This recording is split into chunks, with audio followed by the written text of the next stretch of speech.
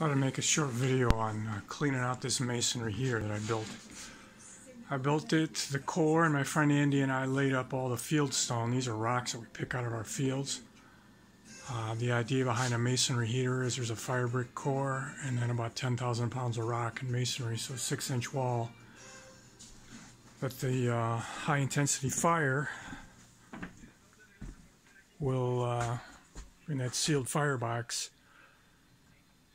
will heat up this whole mass, and then the mass will radiate heat into the room. I'd like to build a temporary wall behind me to isolate this part of the house from the other part of the house, which is still not done. I don't know when it'll be done, but I've burned this for 3 years. Basically, the exhaust goes up, hits the top, and goes down side channels, and then it goes underneath, under this bench here, and then it goes up a chimney. And by the time it goes out the chimney, it's down to about 100 degrees. I'm about 1,800 degrees in the combustion chamber.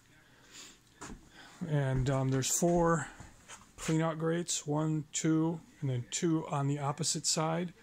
They say to clean it out every year, but I haven't cleaned it out for 3 years now. And I'm a little nervous. I wanted to get this running again because my power keeps going out and all I got is electric heat. And I know there's other options, just not for me.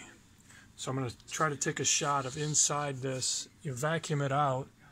I know it's going to show up, but it might be too much glare. But there's not a whole lot of soot. But I did find, it's going to show up, a charred bird at the bottom of the chimney stack. Can't tell what kind of bird it is. That's what's left of it.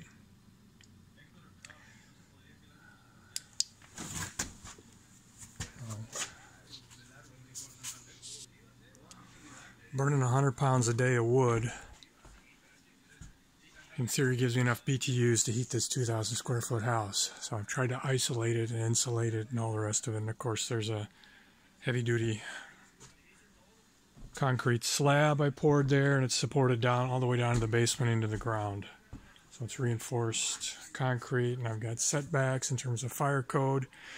Basically, this is warm enough to touch when the it's about 120 degrees, the rocks outside here.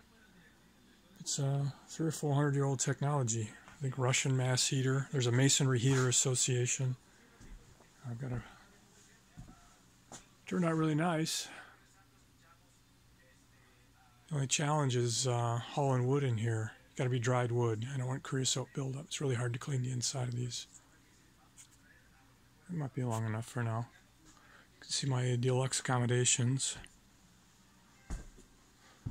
People ask me how I live like this. Like, well, it's like camping out. It has its trade-offs, however. There's a new bin out there. Still waiting on the electrician to hook it up. Combine's out there in the new shed. Hoping to start combining beans tomorrow. It's 37 degrees out right now. Yikes. Okay. Oh.